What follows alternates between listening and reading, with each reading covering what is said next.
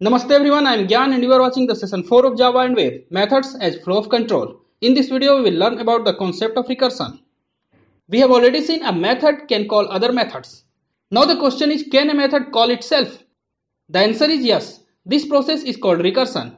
When a method calls itself, then this process is called recursion.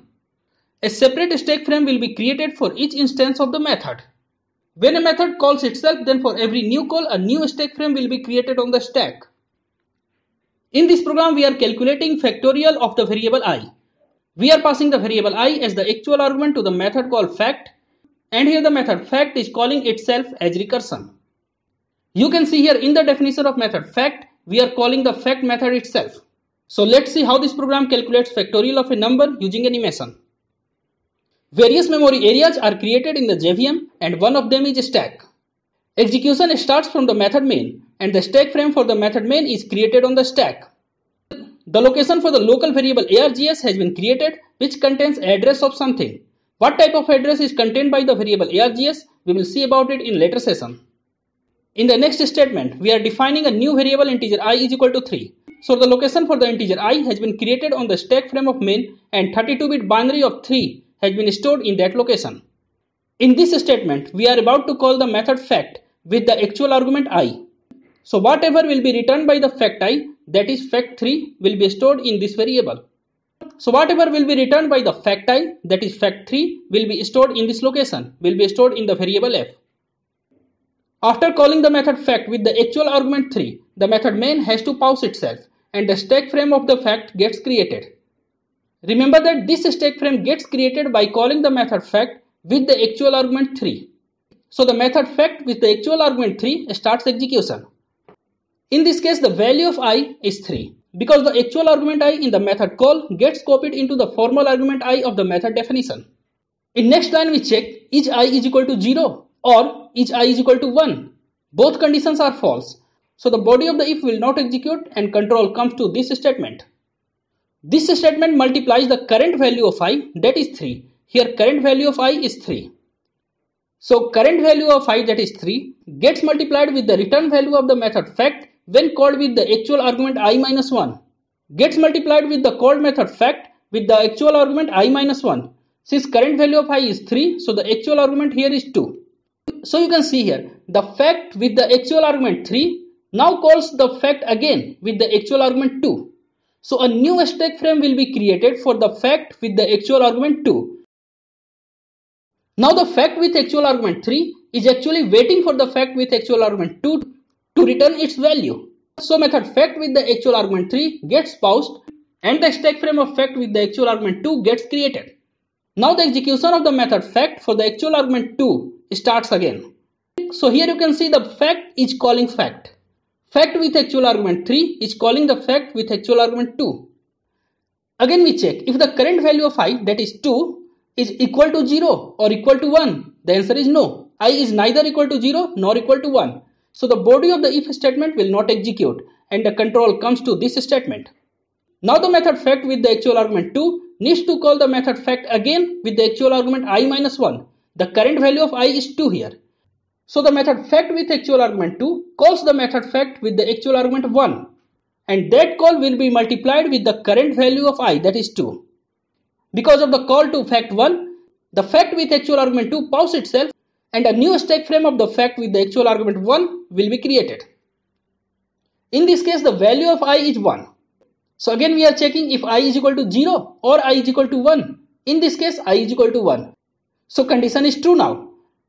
That's how the body of the if statement will execute and the method fact with the actual argument 1 will return 1 to its caller. The method fact with the actual argument 2 was the caller of the method fact with the actual argument 1. So the method fact with actual argument 1 will return the value 1 to the caller. That's how the method fact with the actual argument 2 gets the value 1 returned by the fact 1. So the value 1 returned by the fact with actual argument 1 to the fact with the actual argument 2. After returning the value, the stack frame for the fact with actual argument 1 gets erased. And here since the value returned by the call fact 1 is 1, so we can write 2 multiplied by 1 instead of 2 multiplied by fact 1. The result of 2 multiplied by 1 is 2. If you remember that while calling the fact2 method, we were here. Our control were in this line, I is equal to I into fact I minus 1. So after the method fact with the actual argument 2 resumes, it needs to continue its execution. So next statement to be executed by the fact with the actual argument 2 after this statement is the return I. The caller of the method fact with actual argument 2 is the method fact with the actual argument 3. So the method fact with actual argument 2 will return the value of the variable I to its caller. After returning its value, the stack frame of the method fact with the actual argument 2 will be erased from the stack. And the method fact with the actual argument 3 resumes its execution. We know that the method fact with the actual argument 3 was paused at this statement. So next statement executed by the method fact with the actual argument 3 is return I. That's how the method fact with the actual argument 3 will return its variable I to the caller. And the caller of the method fact with the actual argument 3 is the method main. So the value 6 will be returned to the caller main. After returning the value of the variable I, the stack frame of the fact with the actual argument 3 gets erased from the stack and method main resumes itself. The value returned by the fact I is now 6 has been stored in the variable f. And this 6 is the result of the factorial 3. Ultimately, we calculated 1 into 2 into 3. So the method main resumes itself. Method main was paused after calling the method fact with the actual argument 3. So the next statement to be executed by the method main is the system.out.println value of variable f. We know that the value of variable f is now 6. So the method main prints 6. After printing the variable f, the stack frame of the main gets erased from the stack. And that's how the execution of bytecode comes to an end and JVM has to stop. Let me try to execute this code in a Java program. Open fact.java and this is the same code. We are passing the variable I which contains 3 in it, and finally the fact type will return the factorial 3.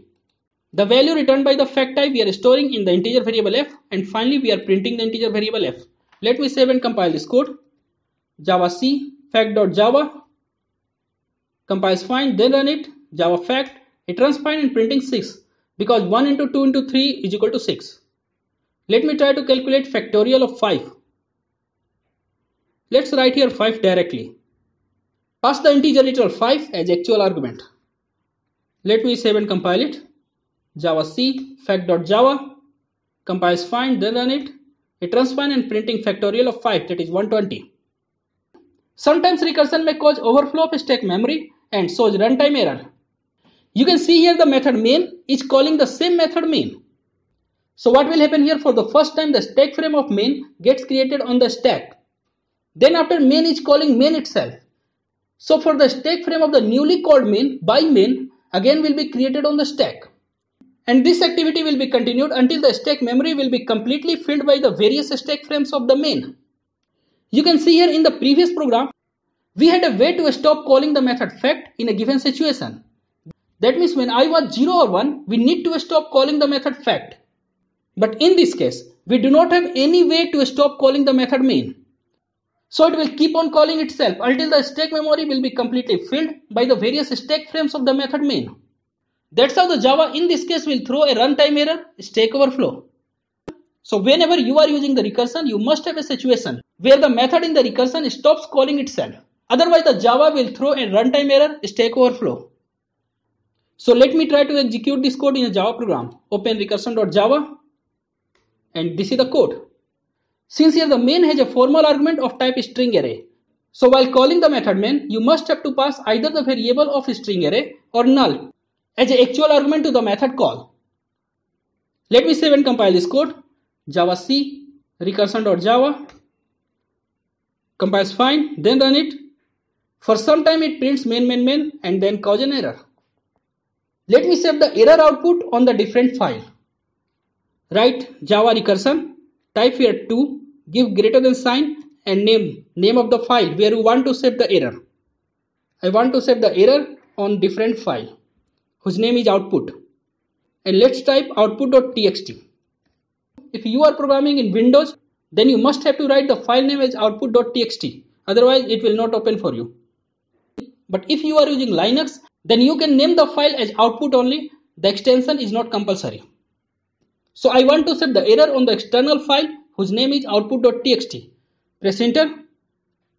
It prints main for some time and then comes to an end. Of course, we can find the runtime errors on the file name output.txt. So open output.txt.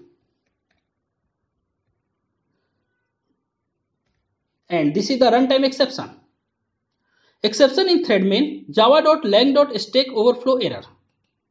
The JVM says there was an exception and name of that exception was java.lang.stack overflow error. We will see about all the exceptions in Java in the separate session of Java and Web. So here it has been written for some moment it prints main and then stops. In this case the execution will start from the method main and the method main is calling the method fun. The method fun is printing fun and then calling the method fun again. In this case we do not have any way to stop method fun from calling itself. So in this case the method fun will keep on calling itself until the stack memory will be filled by the various stack frames of the method fun. And in this case the Java will also throw the stack overflow error. For some moment it prints fun and then stops. This is a task for you to execute this code in a Java program. That's all for this video guys. Don't forget to like and share this video, subscribe this channel if you are new and leave your valuable comments in the comment section below. Thanks for watching. See you in the next video.